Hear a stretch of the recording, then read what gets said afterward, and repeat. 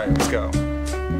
It's the Summer League, so why do I care? Only cause the young fella with the high top hair, he had a little scare with the ACL tear. Now he's trying to block shots and he's flying through the air. 18 months, it's been a while for him, trying to take it to the rim and get swatted at the gym. We got one big fella trying to get us out the cellar. I can think it too many times. We've been to Cinderella, started something great. Only he knows, all we know is Noel been practicing his free throws. I won't lie, Claude Giroux is the man, and it's hilarious how he got antsy with his hands, pinched a male cop in the butt.